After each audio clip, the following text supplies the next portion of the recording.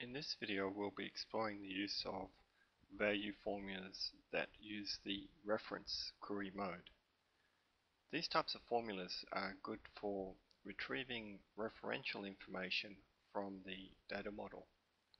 In this particular example that we'll be using, I've got a product number that I can select from a lookup, and upon selecting a product number you'll notice that the description, the color and the list price change. This is because I have a value formula behind the cell C3 and it's using the query mode reference to retrieve the details of the product number.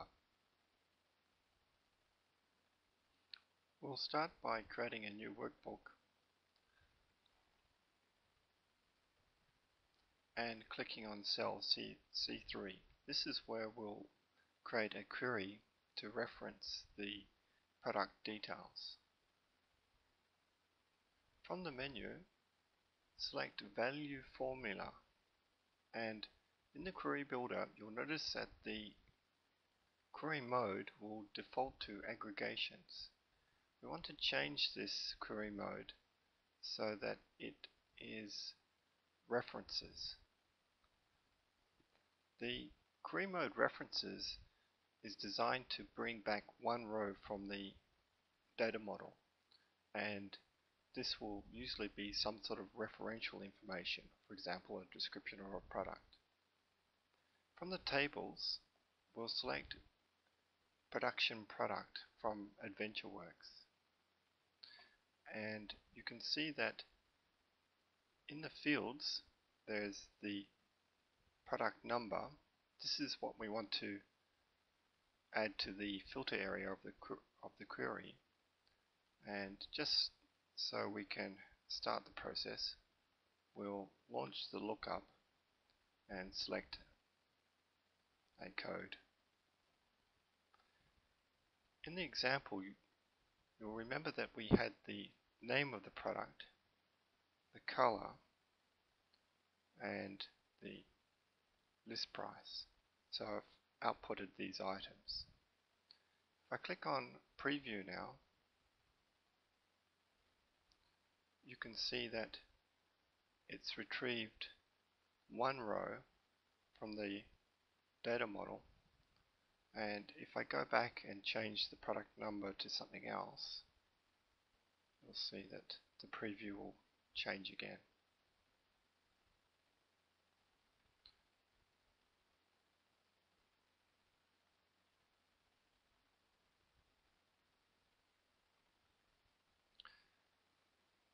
Instead of hard coding the product number, what we want to do is have the user enter the product number in cell A3.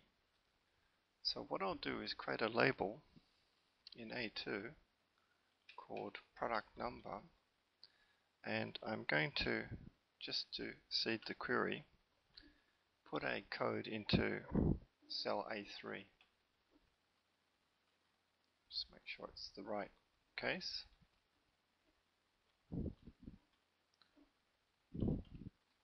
And then place a name range over the cell A3, and I'm going to call it filter product number. Now that I've done that, I can now change the constant that's used for the product number to reference the value that's in cell A3 by double clicking on cell A3. You can see that it's automatically picked up the name range, and I'll do the same for the to range as well. This completes the definition of the query, and I'll click OK now. You can see in cell C3 that the description for the product has appeared, but there is no color and list price appearing yet. This is because by default Excel will return one value to the current cell, but if we use a feature called formula arrays, we can get Excel to display the other two values. What I'll do is just paste in the instructions for creating formula arrays, as it's not a straightforward process. The first step is to create the query, which we've done.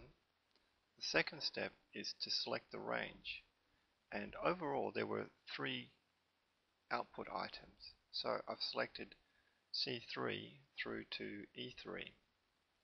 The next step is to hit F2, which highlights the formula, and the final step is to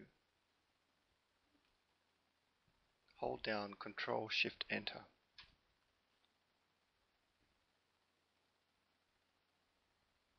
If you've completed this process correctly, you should see curly brackets equals around the initial formula. What I'll do now is double click on cell A3 and browse for a different product.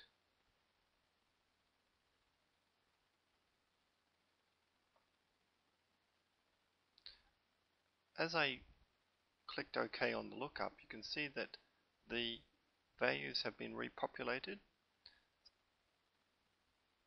I'll just explain a little bit more about how Excel formula arrays work.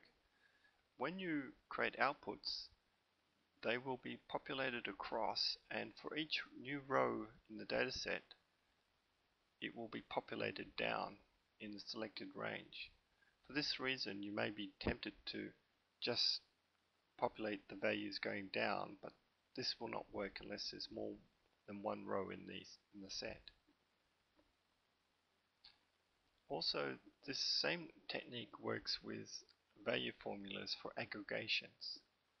And just like aggregations, which is covered in another video, I can drag these formulas, and if I've got cell references for driving the query criteria, the cell references will be adjusted also. There is another video in this series that shows a value formula reference, and that retrieves data about products, and in addition it will show the photograph of the product. That concludes value formula references.